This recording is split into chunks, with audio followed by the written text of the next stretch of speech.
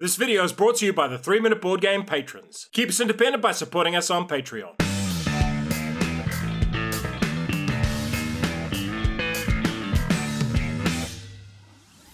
Kia ora koutou and welcome to this video about 10 great games I want to see back in print.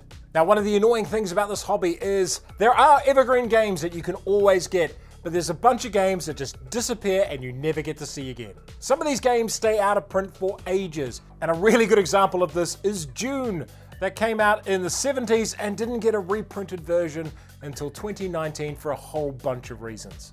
And that whole time there was an entire generation of people who wanted to play the game and just simply couldn't get it. And this is my list of 10 games I'd really like to see back in print. I'd really like to see new editions of these or new reimaginings of them. Some of these don't necessarily need to keep the theme they had. Some of them can be brought back with their existing mechanics and a new theme to make them possible. And other ones, I'd just like to see the mechanics updated as well. The games don't have to be brought back exactly as they were. I just want to see a version of these games, any version of these games available for people to play. And before we get to the main list, I have 2 honorable mentions. The first is Republic of Rome, an incredibly detailed, in-depth game about the Republic of Rome, shockingly enough. This is a semi-cooperative game where if you screw around with each other too much, Rome falls over. But it's so deep, so detailed, and so interesting, and it has so many nifty little mechanics in it that I just really want to see a modernized version. My favorite mechanic from this in particular is when the Roman army goes into the field, you represent different senatorial families. When the army takes casualties, you have a pot that has like the different senators in it, and you pull out the casualties. So lo and behold, there could be a battle and 3 members of your family get killed, because that's what Rome was like back then. And I think that just creates a really tense, interesting dynamic in a game, because war means you're probably going to lose someone from your household. The second honorable mention is a game called Dark Domains, which is this weird worker placement game I played. But the twist in the game is that you're evil minions competing for a Dark Overlord's attention. So you're actually slowly trying to corrupt the realm and make it darker and nastier and more horrible. It's far from the most balanced game I've ever played, but the novelty of it was really interesting. So that's one I would like to see come back. Right, let's shoot on to the main list, my top 10. Number 10 is a peculiar picadillo of mine. It's a game I like, and that's Defenders of the Last Stand. A variant on Defenders of the Realm, which is a Mad Max post-apocalyptic thing. It's like a weird combination of pandemic-style mechanics mixed with Arkham Horror RPG elements. There are gangers attacking in from different sides, trying to besiege Last Stand, and you're roving around the map, blowing them up, blowing up their bases, going on adventures, fighting things, discovering relics. There's so much going on in this game. I absolutely adore it, even though it is a terrible, janky pile of mess. But it's one of those fun messes that, if you get into it, you really have a good time. The reason it's not higher on my list, even though it's a game I would love more people to play, is that it is kind of coming back in its own way, as there is a game coming out called Freedom 5, which takes a lot of the systems and a lot of the ideas from Defenders of the Last Stand and puts them in the Sentinels of the Multiverse universe. I'm really looking forward to that one. I kind of still wish Defenders of the Last Stand was out and about, but having a superhero re-theme, that's probably good enough. That said, if Freedom 5 does really well, I'm hoping it revives interest in Defenders of the Last Stand, and that we might see a post-apocalyptic version inspired by Defenders of the Last Stand come back. That would be cool. Number 9 is Blood Bowl Team Manager, and this is one of the many games that has gone out of print because of the breakdown of relationship between Fantasy Flight Games and Games Workshop. When Fantasy Flight Games had that IP, they made a whole bunch of excellent games, and Blood Bowl Team Manager is one of my favorites of them. It's a hybrid deck building game where you're creating a fantasy football team, and you play through seasons of football games by using a highlight system. So instead of playing out the games in their entirety, you play cards from your deck to influence the position of a ball and score points on different highlights. So it creates the feeling of a sports match without actually simulating a sports match, which is one of the big problems with a lot of sports games. They get too granular and detailed. Blood Bowl Team Manager doesn't do that. Its focus is on managing the team. Now, this game is deeply connected to its theme, but Games Workshop doesn't own the idea of fantasy football. It doesn't own the idea of orcs throwing touchdown passes. The game could be rethemed to a fantasy version of soccer or cricket or any number of games. Hell, I'd like to see a version of this with trolls playing ice hockey. Whatever, just find a theme, find a setting, find something that makes this work because Blood Bowl Team Manager is one of those really neat games, and I'm really sad that it's disappeared. Number 8 is a game that seems to appear on every single one of these lists because it's one of those games that came out years and years ago and very few people got to play. I never got to play it myself either, but I did see it played at a convention and thought it looked like a hell of a lot of fun. And that is Star Wars: The Queen's Gambit. Now, The Queen's Gambit is a rare thing for the time, a good Star Wars game, and that's because it does something a little different. It's all about the end of The Phantom Menace, where Queen Amidala hatches her plan to blow up the droid control ship. And that involves a bunch of battles and misdirections, and they're represented in this game, and you see this game is fought across 4 different battlefields. First of all, you've got the Gungans and the droid army fighting out in the plains. Secondly, you've got the fight between the Palace Guards and Queen Amidala's strike force. Ultimately, she's being a distraction there. But again, you also have the battle between Darth Maul, Qui-Gon Jinn, and Obi-Wan Kenobi. And if one side wins that battle too early, that means their Jedi enters the Palace battle. And yeah, things go very, very badly then for the side that doesn't have a Jedi carving people up with a lightsaber. And finally, there's a space battle where the Naboo forces are trying to destroy the droid control ship. So if a Trade Federation player wants to capture Amidala so they can end the game quicker, and the Naboo player wants to blow up the droid control ship. This means you've got this juggle, 4 battlefields, 4 things going on. You've got to manage your resources across them, and it's just a fascinating and compelling and interesting game. And it's been out of print for so damn long, and we just don't see it coming back because for some reason, no one wants to touch the prequel stuff. Like when it comes to putting out games, it's all classic series and maybe some stuff around the Mandalorian area. No one wants to do the prequel stuff, which I kind of get because the films are a mixed bag, but you know, a lot of people like them. A lot of people like them. So yeah, whoever's sitting on the rights to this, consider bringing it back. There are thousands of people out there who have been waiting for the Queen's Gambit to come back, and I think you'd sell quite a few copies. Speaking of games that would sell quite a few copies, here's Spheres of Influence. Now, you may have heard me talk about this one before. It's a Risk-like game that I consider better than Risk in every single way. It's if someone took Risk and went, how can we make this into a modern game while keeping its essence? Spheres of Influence is actually a really amazing game design achievement because it still feels like Risk when you play it, but it has none of the negatives. It's fast, it's streamlined, it's engaging, it feels balanced and interesting. It is a really neat game. And sadly, it was a Kickstarter game and it's been out of print for a very long time. Now, there's been talk that the guy behind it wants to do another Kickstarter and bring it back, but that talk's been happening for at least 3 years now. What I'd really like to see happen is for the people who own Risk, who have buckets and buckets and buckets of money to buy the design off this guy. Just go, hey, mister, you've made our game but better. Here, have a bucket of cash, have the rights on this game, have the credits on this game, and put out a new version of Risk called Risk Good Edition.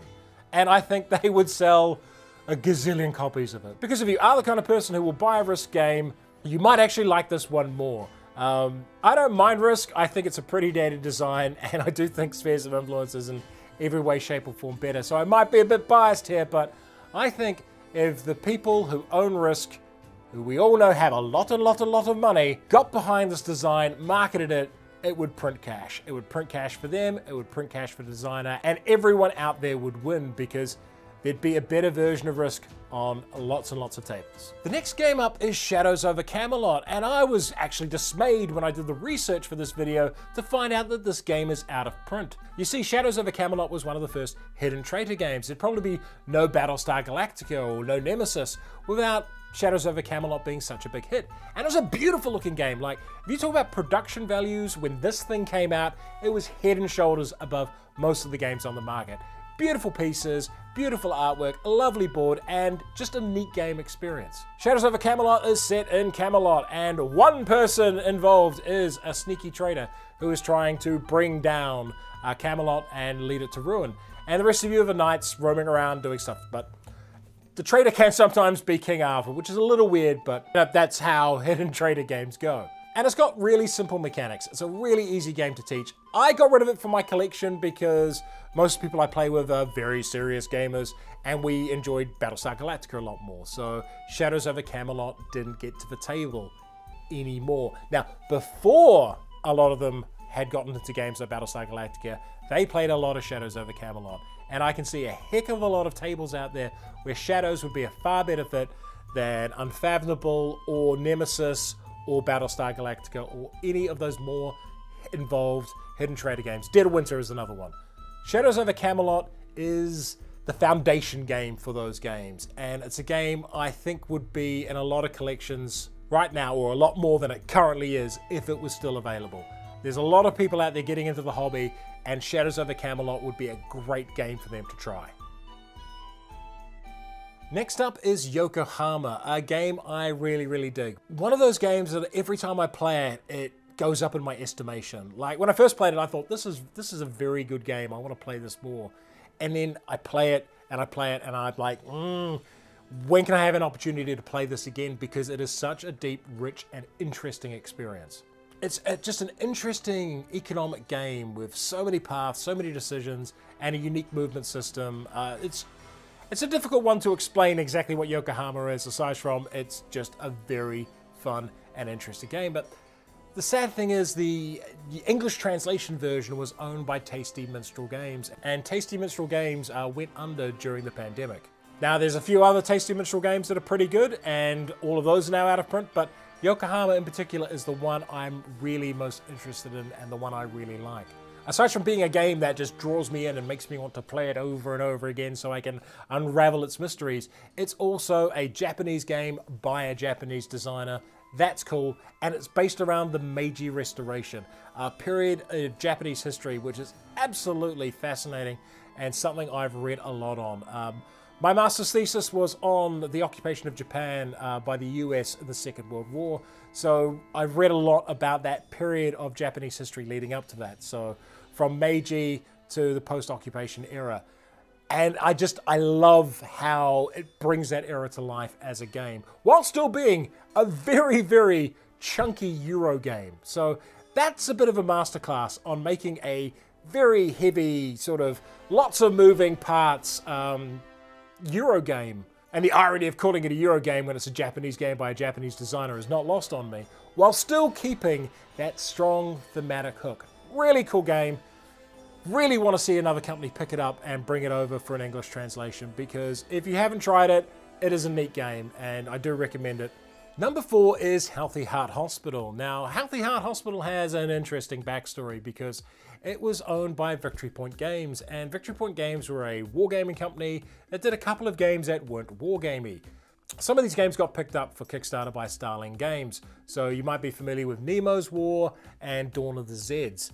These are games that were Victory Point Games that became Starling Games, and then Starling Games bought Victory Point Games. Unfortunately, after buying them, they haven't done a huge amount with their back catalogue.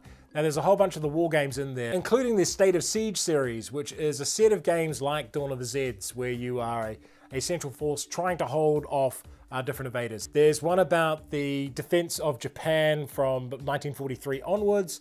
There's one about the collapse of the Ottoman Empire. They're just very interesting series of historic games around collapsing empires and defensive battles. And I'm a little bit off track here, but the point is, there are a lot of Victory Point games that could see the light of day. We've seen Nemo's War, we've seen Dawn of the Zeds. I think the next game from Victory Point Games that needs to see the light of day from Starling Games is Healthy Heart Hospital. Now this is a cooperative game, but really you want to probably play it as a solo game. It's a fantastic solo game, and it's about managing a hospital. And its core mechanic is this bag management system. You chuck a bunch of different colored cubes in, and you manipulate the bag through the course of the game. Now the reason you want to manipulate the bag is different colored cubes do different things. So if you're trying to cure a whole bunch of patients with cardiac conditions, you want to be pulling out red cubes and then putting them back in the bag and discarding the others. So when you go around to treat those cardiac patients, you can pull a whole bunch of cardio cubes out and go, oh look, the right cure.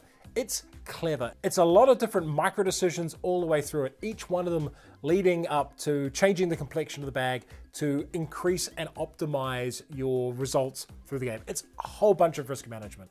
And unfortunately, it's been out of print for a while. Now there is talk that this one might be coming back, and I'm really hoping it does. And you know, I'd like to start a campaign to bring it back. So bring back Healthy Heart Hospital, Starling Games. Do the right thing.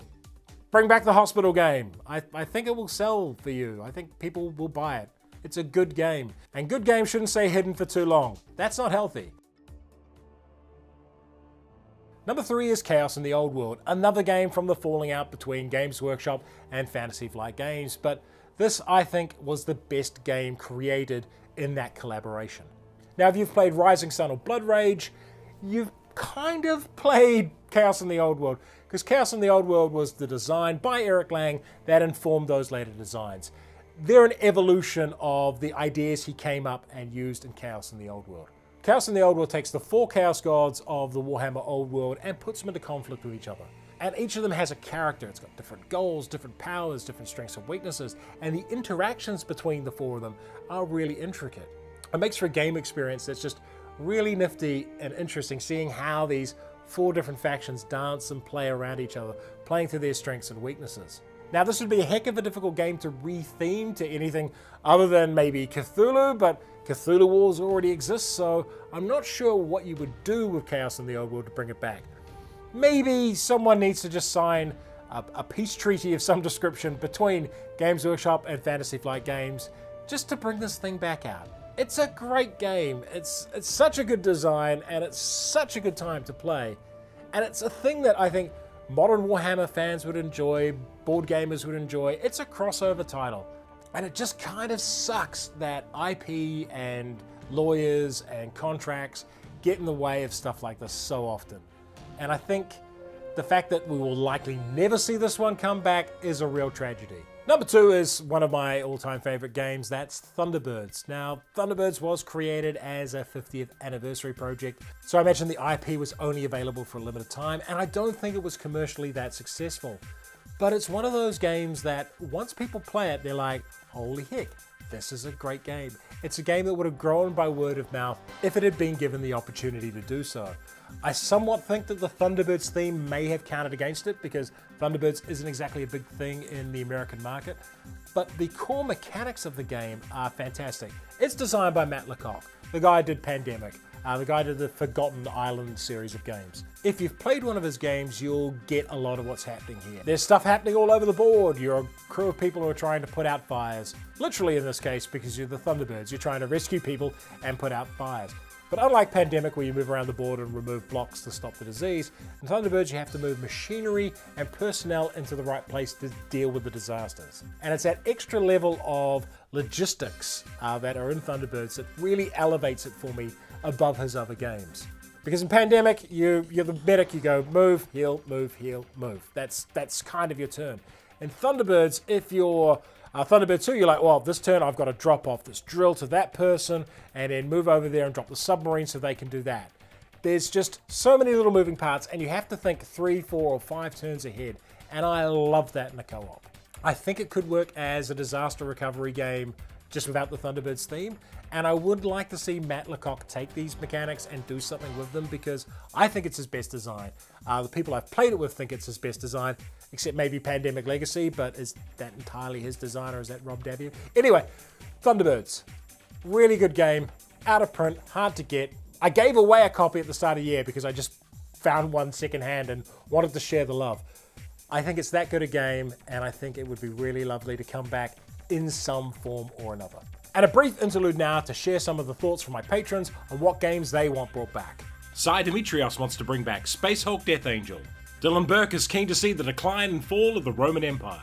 David Bletchenden wants to see Tigris and Euphrates and Blood Bowl team manager just like me. David Kiger wants to see Quantum and automobiles. Martin Conrad wants to get his hands on Jar, Legends of a Drift System, and Rubens Altamari wants a whole bunch of games back, Glory to Rome, Jambo, Bruges, and Lord of the Rings The Confrontation. Robert Koenigsberg has excellent taste and also wants to bring back Yokohama, as well as Carcassonne the City. Adam would like to see Middle-earth Quest return. Ryan Chambers wants to see Magic Realm, a one-of-a-kind experience return. And Jason Newell wants to see Evo, especially with individualized dinosaur meeples. And the final game on the list is a pretty obscure one if you're under a certain age, and that is Battletech Secession Wars. Secession Wars was a very flawed game, but it's one that I spent a lot of my teenage years playing. If you are unfamiliar with the Battletech universe, here's a quick summary of it. At one point, there was a united inner sphere ruled by a central authority and lots of people in different planets all over the place. That all went to shit, and everything broke down into different warring states. And you have 5 of these warring states 250 years ago who are locked in deadly combat. These combats are called the Secession Wars. And the 5 noble houses have been bombing the crap out of each other for so long, technology has regressed in many ways. However, they're still roaming around with battle mechs. Now, you've probably seen BattleTech, you're probably familiar with MechWarrior, giant killer robots that are piloted by people that go around blasting things up.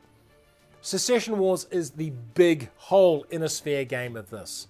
It's sending regiment after regiment of battle mechs against each other in a political wargamey type sense. It has some elements in common with things like Dune or Twilight Imperium, where it's a big epic space game where you can betray people, send your forces to run amok. But what makes Secession Wars for me is the setting is so detailed, so rich, and so interesting. There's so many characters that could be brought to life within the game if it got a new edition. Now, the original game, as I said, was flawed. There were some pretty easy ways to unbalance it. There were some terrible cards in it that, if you played them, they were grossly unfair. I think it's the kind of game that would benefit from a modern take, a modern revisit, and a modern reimagining of that game. And the reason it's #1 on my list is I personally would love to be the designer to do that. I would love to reach out to the people who have the rights to Secession Wars and to BattleTech right now and go, hey, can I design that game for you? Can I redesign this game? Because I think using a lot of the lessons we've learned from card-driven war games, things like Twilight Struggle, Paths of Glory, the Coin series, we could make a modern Secession Wars that would be really interesting, really deep, and really fun, and bring that fascinating BattleTech world to life in a grand strategy game that people will think of in the same sort of way they think of Dune, Twilight Imperium, and other games like that. I think that would be a cool design challenge, and even if it's not me who does it, I would love someone out there to look at this game, look at this idea and go, yeah, let's make this. Let's bring back Secession Wars. Let's bring this world to life, and let's make a great, great game. Because all the bones are there. All the foundation is there to make something truly epic and interesting. And I really want to see that game come to life. So that's my list of games I want brought back from the dead. Let me know what you think, and let me know what games out of print you really want to see back. And I don't mean stuff that's just temporarily out of print or hard to get right now. I mean games that are not coming back anytime soon. I want to hear what those games are for you. And if there's any interesting ones, maybe we can kick over some cans and rattle some publishers and go, hey, get this damn thing out. People want to play it. And a reminder, 3 Minute Board Games does not do paid content. Keep us independent by supporting us on Patreon. And if you enjoyed this video, hit the notification button, like, share, and subscribe to the channel.